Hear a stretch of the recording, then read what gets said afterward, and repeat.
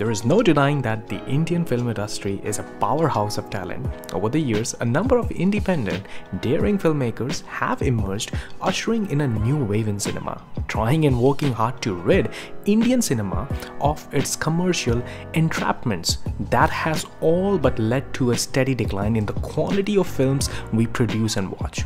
Today's list will cover directors who are unique in their style of movie and have capability to change the face of Bollywood for the international viewers. These directors are defying boundaries and framing new rules to the game. Some of their best works even placing Indian cinema on the global scene. And guys, if you want to be a part of meaningful, unbiased analysis and interesting list, then don't forget to subscribe to my channel. So without further ado, let's talk about these great directors.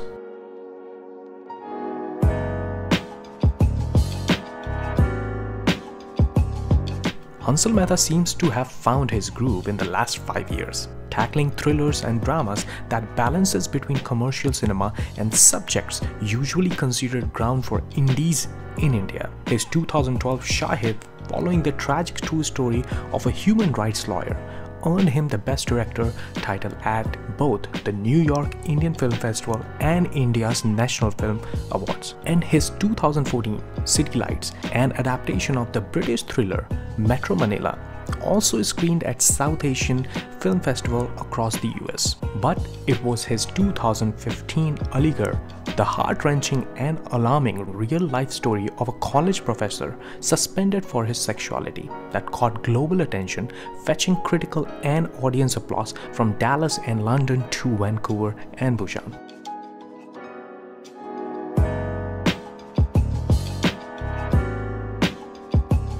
What sets Dibakar Banerjee a league apart as a filmmaker is his in-depth understanding of his subject. He doesn't isolate his character and stories to function only in the cinematic space. Instead, he creates an elaborate map, a three-dimensional reality for his story to exist in. Instead of passing a moral judgment and creating cinema that condemns, Banerjee as a filmmaker simply shows, and it is this showing that becomes his voice. His decision as a director for someone who surrenders to his stories so completely, using contradiction and a fine understanding of people to create such hard-hitting humor and tragedy, must be celebrated more often. Ghosla Ka Ghosla and Oi Lucky Lucky Oi are some good examples.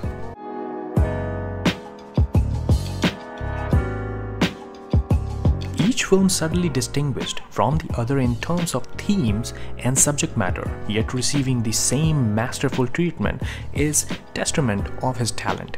His films dealing with seemingly simple themes, Motwani fashions himself in handling dramas with elegance. His debut film Udaan was a revelation in itself, earning a cult status today. His second film Lotera is sheer poetry on screen. Trapped, released in 2016, a survival drama, is gripping to say the least. None of his films have, however, received the kind of commercial response you think they should have, but that does not hinder his dedication to the art. If you look closely, the story he chooses to tell aren't those of heroes, but of characters who become the hero through the events of the storyline. Sacred Games, that released worldwide recently, has gathered tremendous applause. A great drama that Indians can finally call its own.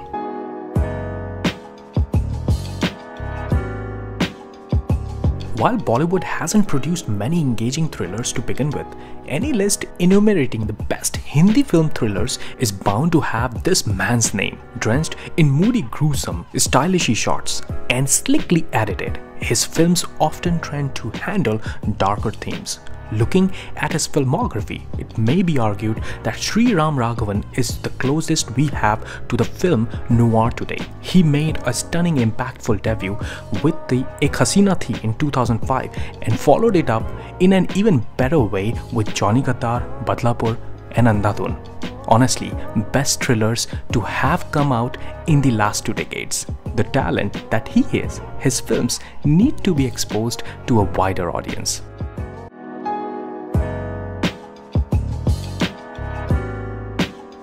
Anurag Kasyap is the king of Indian cinema.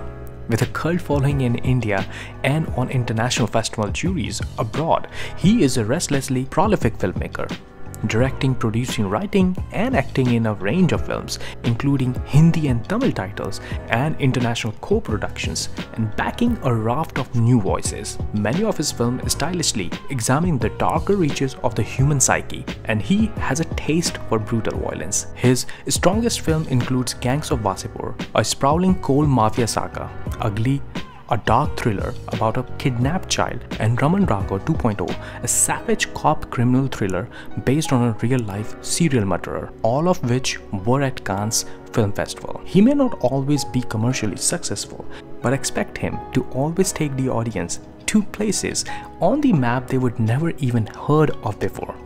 I always try to keep violence off screen, but I don't like to camouflage the violence with any kind of a... I trust that people can imagine the worst. People always imagine the worst. So I leave it a lot to people's imagination, and that's also to make them feel uncomfortable. Well, that was the list, guys. Let's all hope that these directors will pick new and original projects in future and will give more meaningful cinema to the nation. Thank you for watching, and do comment if I missed somebody. See you guys in the next list. Till then, have a good one.